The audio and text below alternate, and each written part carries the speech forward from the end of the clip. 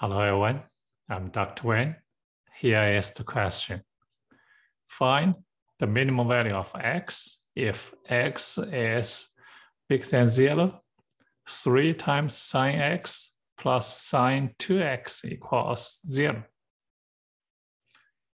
Sine x is a periodical function. To solve this equation, we may have infinite number of solutions. What do we want? We want to find the smallest positive solution only.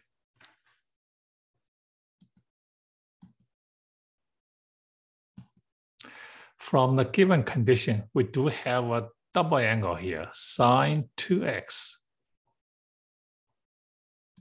Recall the double angle formula. Sine 2 alpha equals 2 sine alpha times cosine alpha. This is the given equation. We can apply the double angle formula for the second term.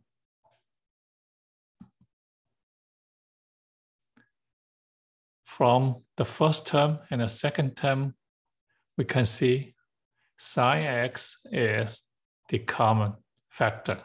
We can factor sine x out. The product equals 0. This implies the first effect equals 0 or the second effect equals 0. Because cosine x is dominated by 1 and a negative 1. The second part, 3 plus 2 cosine x, is always bigger than 0. Cosine x value is in between positive 1 and a negative 1. The smallest value is 1 for this part. I mean, the smallest value for 3 plus 2 cosine x is 1. Smallest value for cosine x is negative 1. Negative 1 times 2 is negative 2. 3 minus 2 equals 1. It is bigger than 0. From this equation here, the second part is not 0. This implies the first part equals 0 only. Sine x equals 0. It is a periodical function. Sine x.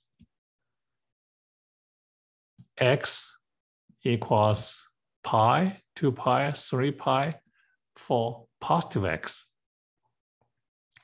Which one is the smallest one? The smallest positive x is pi. Pi is the answer. That's all. Thanks for watching, and I'll see you next time.